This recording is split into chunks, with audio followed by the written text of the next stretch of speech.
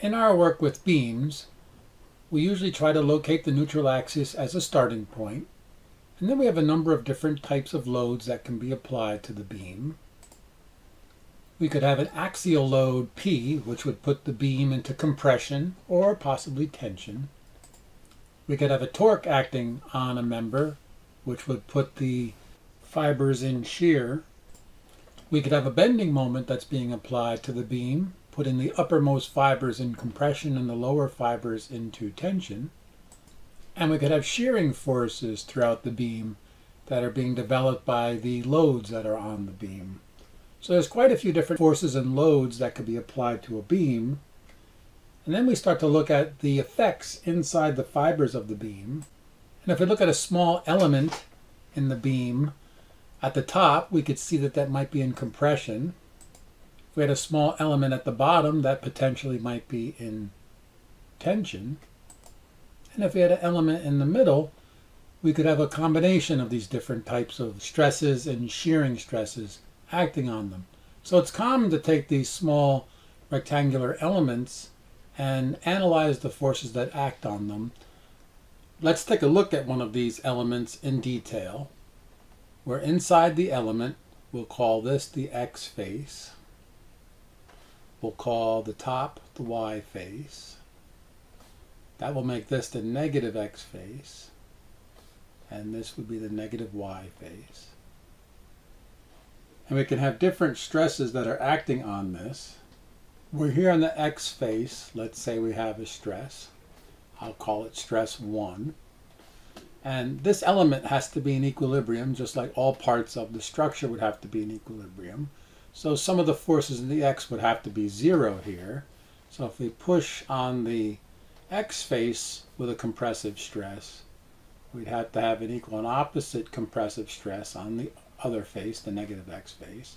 So we'd find that there was a stress 1 here as well. We look in the Y direction. Let's give this Y face a positive tensile stress. We'll call that 2. By summing the forces in the Y has to be equal to 0. We can see that there would have to be an equal but opposite stress 2 on the other face. And there's a way of naming these so we know which stress we're talking about. So stress 1 here would be stress X, and it would be positive or negative. And the sign associated with it is based on the face that it's on and the direction. So this is on the positive X face, and it's in the negative X direction, so that would be a negative stress X. Over here, on this face, we are on the negative X face, but it acts in the positive X direction, so we would identify this as negative stress X as well. So it works for both faces here. On the Y face, we'd have stress Y, and it's on the positive face in the positive Y direction, so that would be a positive value. And on the negative Y face, in the negative Y direction, so negative times negative would be positive. And these cancel like multiplications, basically. And it's a shorthand way of keeping track of these values. Now let's look at the shearing stresses that could act on these faces. And when we write out shearing stress, we write it by the face that it acts on and then by the direction. So that would be on the Y face, and it would be in the X direction. And that would be a positive tau YX. And if we think about it from a sum of the forces in the X has to equal 0, this element has to be in equilibrium, we would need to have an equal but opposite tau on this face down here. And this will be the negative Y face, and it's in the negative X direction. And think of it like negatives times a negative is a positive. That would be a positive shear stress on this face. So they would be equal and opposite. Now, interestingly, these two create a couple. So there's a moment generated by them. There's two forces that are equal and opposite, a distance d apart, and we know that those create a couple. And we can't have a couple because the sum of the moments also has to be 0 on this element. So we'll find that on the x faces we would have to have a tau xy. And again, summing the forces vertically, there'd need to be a tau xy. And in order for the couple to be canceled, we'd find that tau xy has to equal tau yx. That's a very important rule, the complementary property of shear, which tells us that if we have a shear value on one face, we'll have the same magnitude on all of the other faces in order for it to be in equilibrium. All we need is one of these values to know all four. And an easy way to remember this is they will always be tip to tip or tail to tail when we set this up. If the shears were in the other direction, they would line up tip to tip and then tail to tail in the other direction. And then notation wise, we're on the negative x face and it points in the negative y value. Note that that comes out to be a positive shear. So these would all be positive and they'd all have the same magnitude by the complementary property of shear. Let's take a look at an example. If we're given a tau xy shear stress of 36 ksi, a normal stress in the x direction of positive 50, and a normal stress on the y face of negative 30, fill in the state of stress for this element. And I'll start with the x first. It's positive, which tells us it's in this direction. And equal and opposites. And the y direction, it will be negative. The direction is implied by the arrows that it's compressive. So that will be 30. And on the x face, I have a positive y. So we can show that here as 36.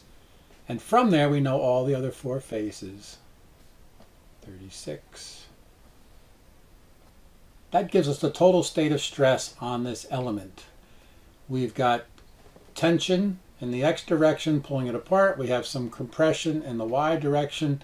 And we have a shearing stress, which is trying to elongate this thing. They're trying to distort it into a parallelogram. Now this could be written out as a matrix, where this would be our x and our y, our x and our y's, and we'd have on the x face 50, and that's positive, we just leave it like that. This will be 36, be the xy value. On the y face, that would be negative 30, and by the complementary property of shear, all the off main diagonals will be the same. So this will be 36 as well. And if we were given this called the stress tensor or matrix, right away we know that that would be our stress in the x, this will be our stress in the y, and this will be our tau xy value, and from there we could go right to this element and draw it. So an alternate way to see these presented, if not just listed out like that. And if it were 3 dimensions, where we're bringing in the z values that could be in play, this would then grow and become a 3 by 3 matrix, which would then list stress in the z direction, along with your tau x, z, and your tau y, z values. Now, as an engineering designer, we're often designing things for the maximum tensile stress, or the maximum compressive stress, or the maximum shearing stress. We need to know the peaks of these values so that we can design accordingly. And how do we know that the peak values are going to occur when our XY frame is aligned like this? We're looking inside of a beam, and who's to say that the XY that we arbitrarily choose represents the maximum and the minimum values? What if we rotate this axis slightly and we look at other configurations that we might see? If we rotate the element arbitrarily, let's say by 30 degrees, how do we take our original XY data and convert it into the new state of stress on the different faces, where this is still an x face, so then now we could call it x prime, and that would still be our y prime face. How do we figure out what's going on here? We had a tensile stress in the x direction of 50, and we had a compressive stress of 30 here. As we turn the face, these two are starting to mix together, so we'll be someplace in between there. However, the shearing stresses that we had are also starting to turn into normal stresses when they reach this point. So a stress that we had here, which would be a tau, there's a component of it now that has become a normal stress, and a different component here that would be the new shearing stress. So every one of these would need to have their components broken down and addressed. And luckily there's a straightforward way of doing that called Mohr's circle. And Mohr's circle is a fantastic way of graphically computing all of these alternate stresses occur on the different faces as we rotate the element by some angle. Let's go through the steps to create Mohr's circle. Let's say we're given that the shear stress is negative 200 ksi on the xy face.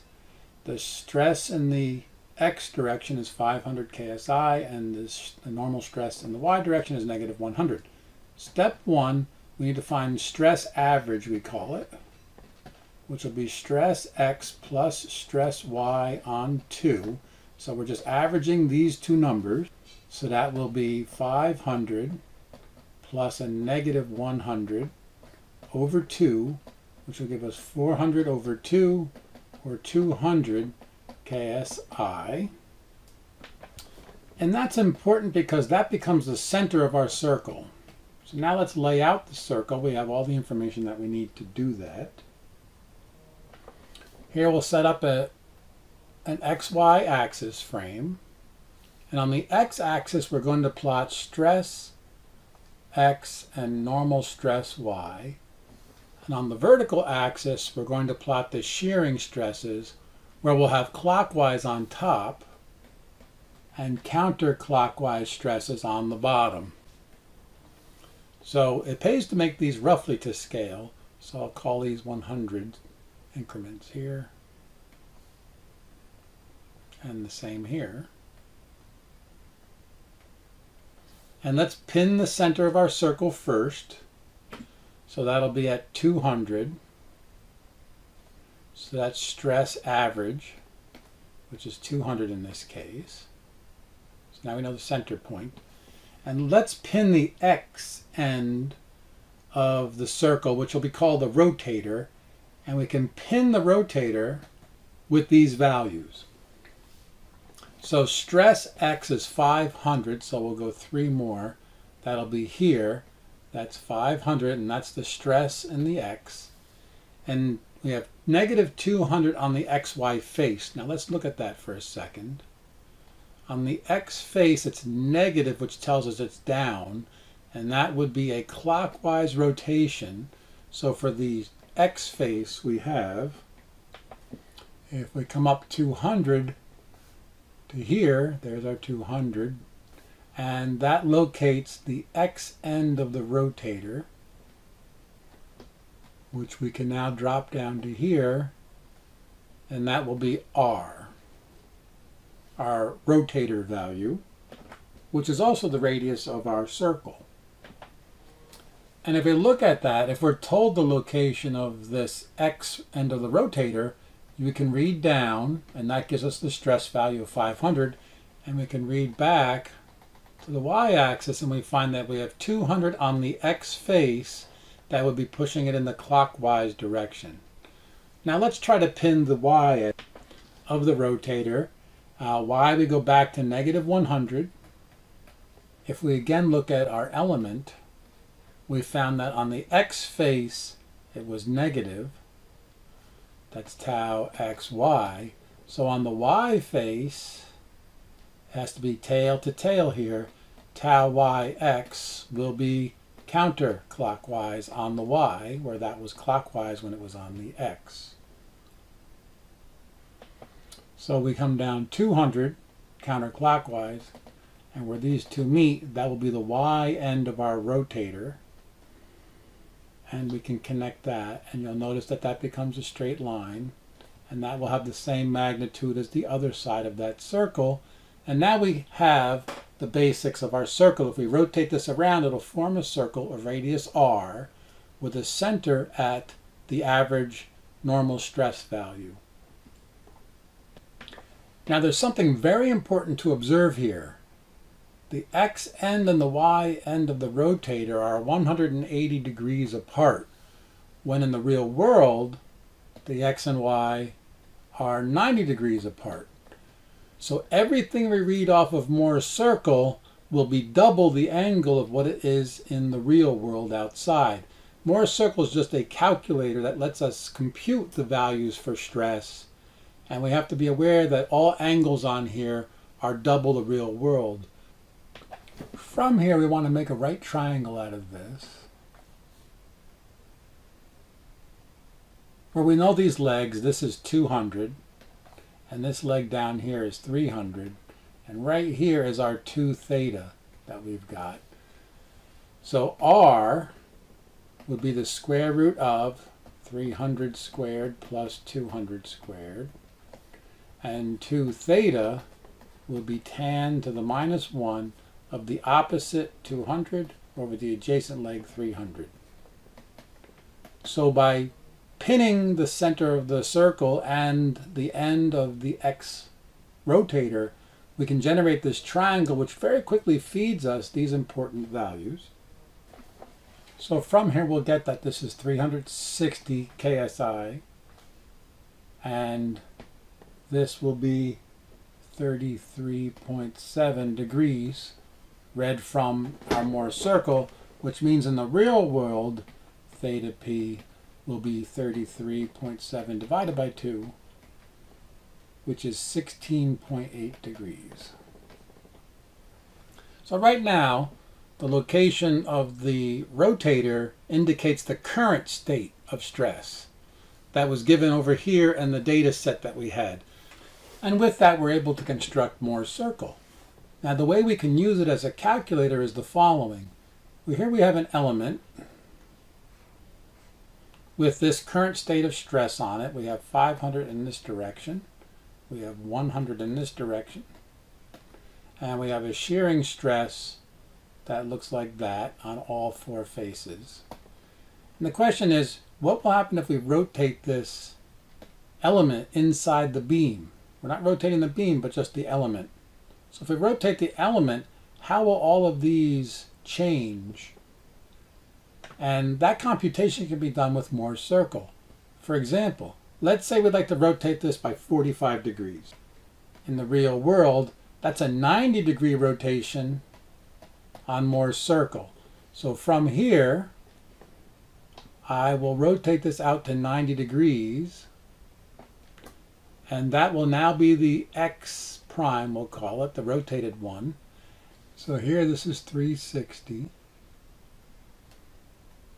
ksi, and we've rotated it 90 degrees from its original location.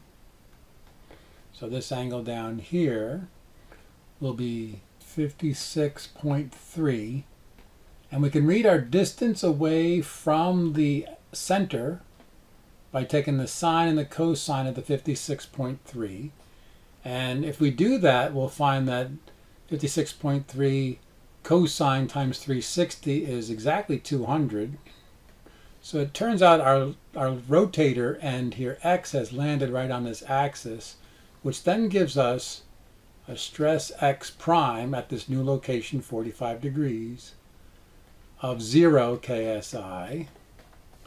And then the height here we could get by doing 360 sine of 56.3, which works out to be 300. We can see it pinned it right here.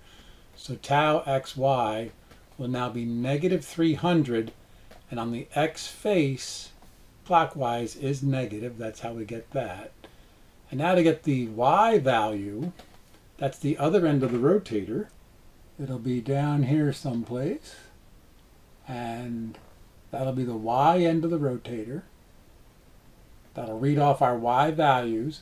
Now r and the angle of 56.3 are the same on this end too, so this is going to be 200, and this will be 300 as well. And what we find then is that the new value for y, stress y, will be 200 at the center plus this 200 here, which will be 400. And now it's positive. Now something else that we can do with Mohr's circle is we can find the maximum stress. And that's very important in design. And if we look up here, we could rotate our rotator down so that the X end is sitting right here, and it'll read off the peak value, and we can see that it'll be the average stress plus R at that point.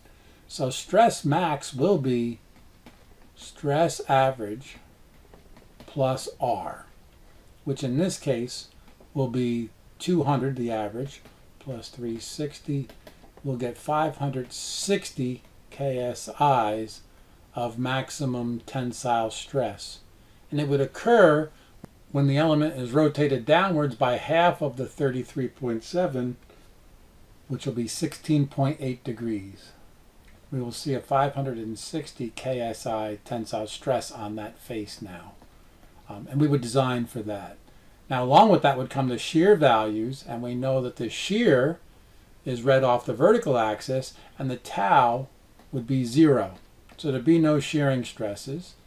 And on the Y face, we'd be over here at this end of the rotator, which would be stress average minus R. So this will also give us the other end of it, where 200 minus 360 will be negative 160. And negative is compressive. So with that, we can very quickly read off the maximum values, which are called the principal stresses. And those are the ones that we use for design. Let's try one from scratch. This is all in MPAs. We have 150 in tension on the X face. We have 50 in tension on the Y face, and a shear on all faces of 50 MPAs. And notice that they're all tip to tip or tail to tail, so that's appropriate. Draw out Mohr's circle and compute the maximum principal stress for this element. All right, so step one, let's list out what we've got here. In the X direction, we have 150. Stress Y is positive 50. The average then will be 200 on 2, which is 100, also positive. And then tau xy is 50, and we observe that it's counterclockwise. And with that, that's the center of our circle here. And with that, we can draw out our circle. The x-axis will have the normal stresses on it. The y-axis will have the shearing stresses, and this will be clockwise. And this will be counterclockwise on a given face. I want to do this roughly to scale, so I'll make this 50, 100, 150, 200. And the same going vertically. Just a rough approximation here. So the center of our circle is at 100, which will be here. Put a big dot for that. And we pin the X end of the rotator at 150. So that's here. And that tells me that the X end of the rotator would be someplace on this line. And it's pinned by the tau, the shear value here, which is counterclockwise. So here we are at 50. And that's where the X end of the rotator is located. And there is our R value. And if we look in here, 100 minus 150, that's going to be 50 in here. And this is also 50, which then gives us R as the square root of 50 squared plus 50 squared, or 50 square root of 2. So R is 70.7 MPa. And theta in here, which is 2 theta in the real world, so 2 theta is going to be tan of 50 over 50, or 45 degrees. And in the real world, we'll rotate it, theta p, we call it principal angle, of 22.5 degrees. And we rotate the element in the counterclockwise direction to get to the max.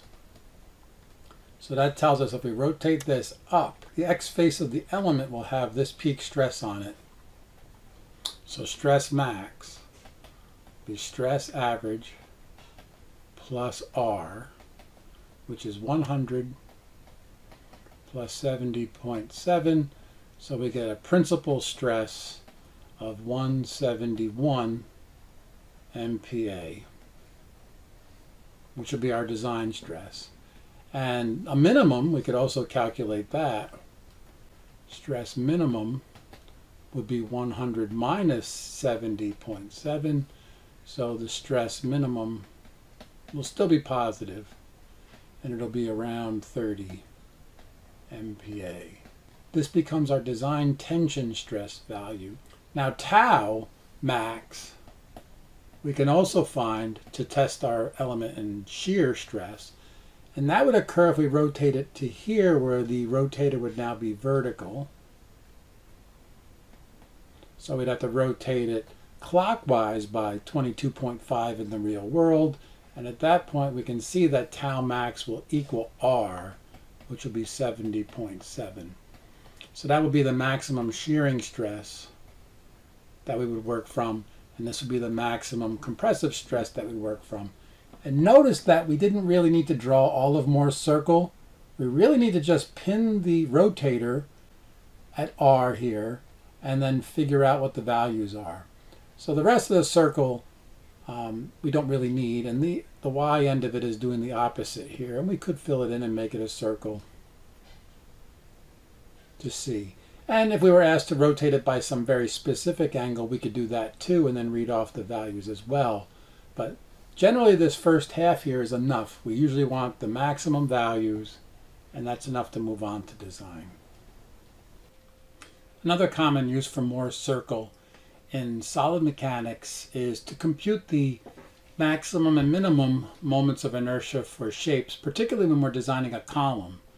So if we have a triangle here, and it's going to be a column, and let's say that we've got 3 inches by 3 inches in cross section. First, we'd like to identify the neutral axis, which we know for triangles will be at the 2/3, 1/3 line. So that'll be X bar and Y bar. And from here we can calculate the IX for a triangle in this orientation is 1/36 BH cubed. The IY is 1/36 HB cubed. And these are about the centroid, and they're symmetric in that design. And the product of inertia, IXY, is 1/72, and for this configuration that would be negative B squared H squared. And we can compute all these. In this case, B equals H, so we'll get 3 to the 4th on 36, which would be 2.25, all in inches to the 4th. And with that, we have our primary values for the inertia about the x-axis, the inertia about the y-axis, and the product of inertia. The product is a combination of x and y. And this negative is interesting. The product of inertia is defined as the integral of x, y, dA. And an integral is like a summation. So for every dA that we have over here has some x and a y value, there'd be another dA over here that also has an x and a y. And interestingly here, with a negative x and a negative y associated with these, all these contributions would be positive, and these would be positive. For area in this regime, we have a negative x but a positive y, so this product in here will be negative, and this will be negative. And you can see it when you look at this triangle. The negative areas are dominating over the positive areas. The positives are closer to the axis, and the negatives are further away, and that's why that's coming out to be negative. If we turn the triangle around, we would get a positive inertia from that, because now the positives would be dominating.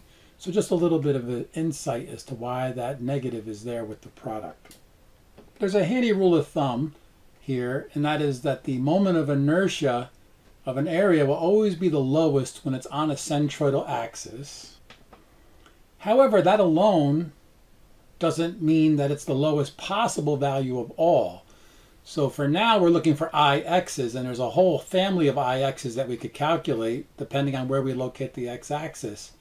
And that rule tells us that the absolute lowest IX will be here. However, it doesn't address the fact that we could also then rotate it to make that slightly lower or higher. And that's where Mohr's circle comes in. Now to complete Mohr's circle for this, we need I average. And interestingly here, I average will be 2.25. 2.25 plus 2.25 on 2. So that's an interesting configuration. And that's due to the symmetry. So let's draw out an axis. When we're plotting inertias, the x-axis will have the moments of inertia, Ix and Iy. And the vertical axis will contain your products of inertia, and the positives will be here, and the negatives will be down here. We'll start by plotting the center of the circle, which will be at 2.25 here. And that tells us, interestingly, that the x and the y are the same. So for this one instant, the rotator has to be vertical. And we're going to use the IXY to pin it. And that's half of 2.25, so that'll be about here, negative 1.125. And where these two intersect is where the x end of the rotator is. And then if we extend this up, the y end of the rotator is out here. And in this case, it's easy for r. The magnitude of the rotator is 1.125, the value of the product. And I think you can see that if we rotate this up by 90 degrees, we'll find I max as I max will be I average plus R. So we'll get from that 2.25 plus 1.125. So I max will be 3.375 inches to the fourth. And then I minimum will be minus R, where we would have the y-axis dropping down to here. So it'll be average plus R and then average minus R to find that. So in that case, when we do a minus, we get an I minimum of 1.125 inches to the fourth. And it tells us what that would occur when we rotate the x-axis by 90 degrees on Mohr's circle, which means in the real world, it's half of that, it will be 45 degrees. So up here, if we rotate the x-axis up to 45 degrees, this will be our x prime, our xp axis. And I think you can see that we've got a lot of material, a lot of area far away from that axis. And we would expect that that would be an I max axis. And then perpendicular to that, we have our yp axis. And notice here how the area is all very close to the axis, which minimizes the I value. So this turns out to be the minimum, and the minimum axis is the axis for buckling, particularly, that we'd be concerned with. So if we loaded up this triangular column, this would be the axis where we'd anticipate this to buckle, and this would be the I value that we would use in our calculation for P critical when we do that. So for non-symmetric axes, you have to compute the principal moments of inertia to determine what the true minimum is for free buckling to occur. So being on the centroidal axis alone is not enough, particularly if it's not symmetric. You can see that this axis is not an axis of symmetry, and neither is the vertical axis. However, once we rotate it, this axis is an axis of symmetry, and that's an indicator that that's going to be a principal axis for us. And the Mohr's circle would let us very quickly calculate the value. Very common application of Mohr's circle. In summary, Mohr's circle is really amazing. We can use it to compute the inertia of an object. The center is always the average of the two values. And then we pin the x and the y rotators by the product of inertia. And keep in mind that everything in here is 2 theta. It's a double the angle of the real world. We could also plot stress here. So on this axis we'd have stress x or y. And here we have tau clockwise and tau counterclockwise are shear stress values. And then stress average would be here. And we can compute R, same process. And you could even do this for strain, where the x-axis would be the strain in the x or y direction. And the y-axis would be 1/2 of the shearing strain. And this would be clockwise up here. And then same down here, 1/2 of the shearing strain. This would be counterclockwise down here. And same process. And you could calculate the strain along different rotated angles through a section. So Mohr's circle is easy to master and extremely useful for computing values on a rotated axis frame. Thanks for watching.